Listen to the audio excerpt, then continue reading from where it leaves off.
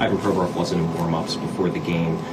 There was a report that he wasn't in warm-ups because he didn't want to wear the Pride jersey for Pride Night. Do you have any comment on that?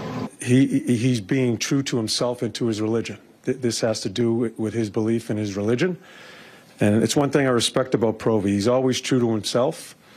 And so that's where we're at with that. When he chose not to wear the jersey, to not play him as a result? No. I'm not going to answer many more questions on it because I just think it's unfair. I know you're going to probably talk to Provi, but yeah, I'm not going to spend a lot of time on it. I think it was a great night in celebrating.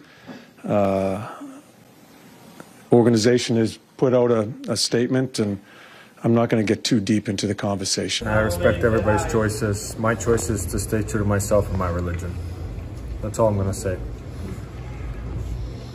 How do your religious beliefs? Like I said, that's all I'm going to comment on that. If you have any hockey questions, I would answer those. Can you just clarify what your religion? Russian Orthodox. How difficult is it for you to keep your mind on hockey with what's going on in Ukraine? I'm not here to talk politics. I'm here to talk hockey. So, And other athletes like I said, I'm here to talk hockey, not politics. My opinion is none of you guys' business anyway. Generational talent. Thanks for liking the video and subscribing.